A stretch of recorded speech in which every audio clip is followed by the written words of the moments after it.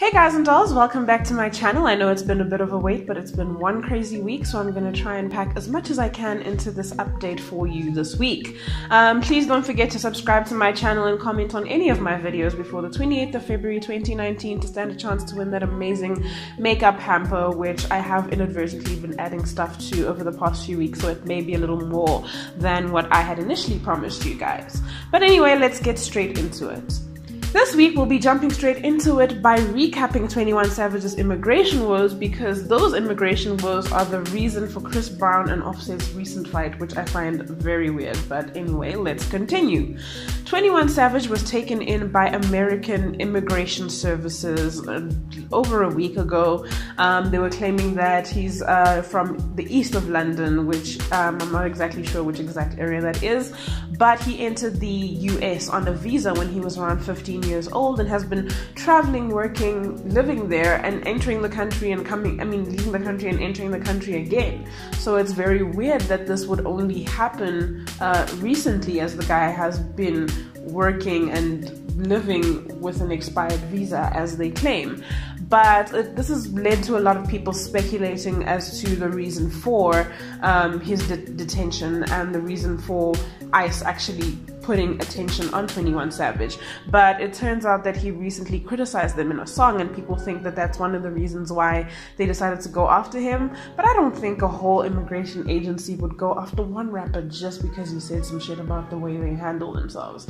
But regardless, he is still unfortunately in custody and being kept away from his family. His manager earlier this week gave an update about his state of mind and the way he's being treated, and they said that he's in isolation about 23 hours a day. He's not given any access to TV or radio, so he doesn't know what's going on in the outside world, and not much can be said for his human contact. The only contact he's known to have thus far is with his manager, who's only allowed to speak to him for 10 minutes a day on the phone, and that's about it. There have not yet been any updates as to his position or whether he'll be released anytime soon, but a lot of people are concerned about him. And speaking of a lot of people being concerned about him, it has led to a little bit of beef between musicians over the past few weeks. The first being between Wale and Demi Lovato, after Demi, like many of us, laughed at the fact that 21 is not an American citizen. You know, Demi merely reposted a meme about how 21 writes his raps, which was a meme of a scroll and a quill. It's not that serious if you think about it. Yes, she was laughing about the fact that he's not from the States. She wasn't laughing at his situation, but Wale and a number of rappers actually now came to 21's defense by unfortunately bringing up Demi's past, which led to her feeling bullied, and then she left Twitter. And just when you thought the storm was over, Chris Brown then started laughing at him, who also reposted a video that has been doing the rounds on Twitter where 21's BET cypher was taken and the lyrics from his song were removed, and it was dubbed with audio from like a Big Shaq rap. And it was hilarious. I laughed at it when I saw it, but Offset didn't think it was funny, and then he decided to come after Chris Brown, and then the two started beefing via SMS, started beefing via social media. SMS for Americans is text message, if you don't know. That's what we call it in South Africa. But anyway, back to what I was saying. The two were beefing via SMS, then they took it to social media, took some hectic jabs at each other, with Chris Brown comparing Offset to Pootie Tang and from a pimp to a pimp named Slickback from Boondocks. That shit was funny. What wasn't funny but was a hectic jab is when Offset said to Chris Brown that Chris Brown should come fight him because Chris Brown is only known for going toe-to-toe with women.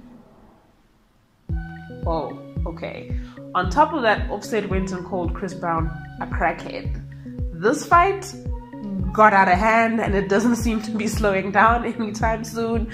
But these two, I feel they really need to just square up. Instead of this shit of threatening each other and trying to act hard, they just need to show up in like a parking lot, throw down, and then go their separate ways after they've had the little pissing contest and decided who's more of a man. Our next story is a local story having to deal with South African fitness personality Sbahle Mpisane, who got into a horrific car accident late last year. Sbahle recently rejoined social media, where she's been speaking to her fans and updating them on her healing and her progress, as lots of people have been worried about her. But she recently revealed something quite disturbing, in that she may have been suffering from a bit of amnesia, because she said she remembers nothing of the night of the accident, and the fact that the past 2 years have been a bit of a blur for her. She revealed all this when she took to Instagram to make herself her Woman Crush Wednesday after a week-long stay in hospital, where she feels she's made great progress in her healing. I'm not sure if this is an exact figure or a figure that she just decided to attribute to this, but she said following her accident when she was in hospital, she had suffered almost 80% of her bones in her body were broken, and she thanked the Lord for saving her spine, which would explain the fact that her facial structure and her facial appearance has changed a little bit, because she may have suffered an injury to her skull. But with that said, she says, you know, the last 2 years have been a bit of a blur, which is something very scary to think about when you've lived a life, or lived any kind of life really, to not remember some of the things that may have been the best things in your life after such an horrific accident, especially if it isn't your fault that you got into an accident. It can be quite a thing to deal with, but at the end of the day, she made it out alive, and though she suffered some horrific injuries, those of you who are following her on social media will see she still has a bandage on her arm from some of the stitches that she got, and she walks around with a boot because I guess the bones in one of her legs are still healing, and she's often in a wheelchair because I guess the pressure on her legs can often be too much. Considering that even though she's much worse off than she was before, the fact that she's alive, as cliche as it sounds, is just something to be grateful for. This past week I went to a pretty cool event where Hard Rock Cafe in Sandton relaunched a music series that they'll be having throughout the summer, where amazing South African talents will be doing live shows for audiences, and entrance to these events are free. All you have to do is pay for your food and drink. At the launch event, we were treated to the sounds of the likes of and Nelisiwe Sibiya, and I can tell you guys, it was amazing. I will definitely be going back to the summer music series at Hard Rock Cafe in Sandton, but I'm just gonna leave it up to you guys to check it out for yourself.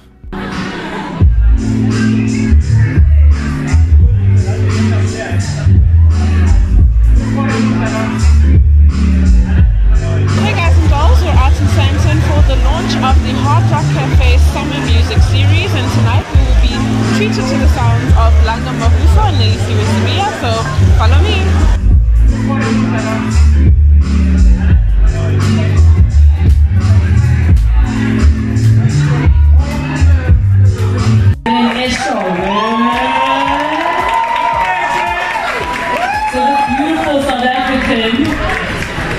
Artists manufacture that great music, come from the amazing Pretoria Zulu.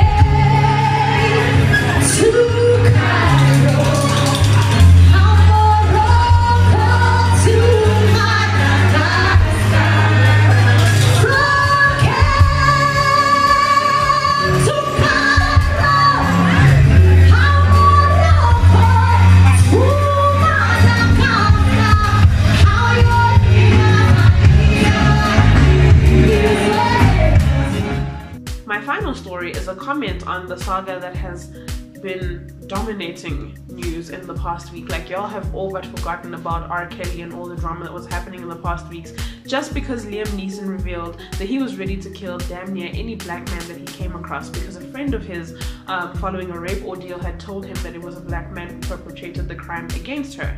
As a victim of crime, I was once robbed at gunpoint. I can tell you guys, it's very easy to fall into the trap of being angry and hating anybody.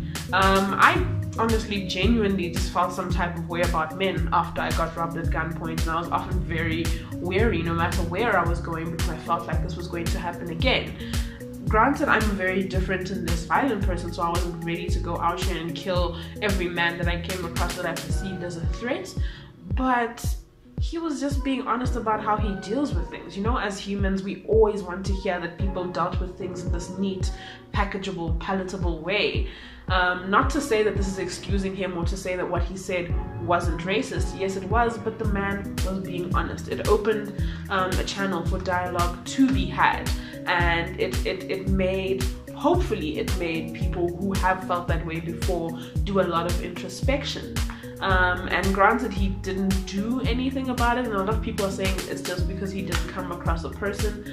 But having anger doesn't mean you're going to act on it. A lot of us feel some type of way towards a specific group of people who have wronged us, but it doesn't mean we're going to go there and act on it. And hopefully these are conversations we as a society can have going forward, not just about race, but about a lot of things: how we deal with trauma, how we deal with our feelings and our stereotypes towards groups of people. And that's it for this week. I hope you guys enjoyed this week's episode, and be sure to subscribe to the channel and comment below. Be sure to share this video with your friends and family so they can know where it's at and come through and subscribe to the channel. And don't forget, no matter what you are, where you are in South Africa, you can stand a chance to win an amazing makeup hamper that consists of amazing things such as an eyeshadow palette, eyelashes, lash glue, anything you guys may need to like put together the ultimate face is in that hamper. So don't forget to subscribe and enter before the 28th of February.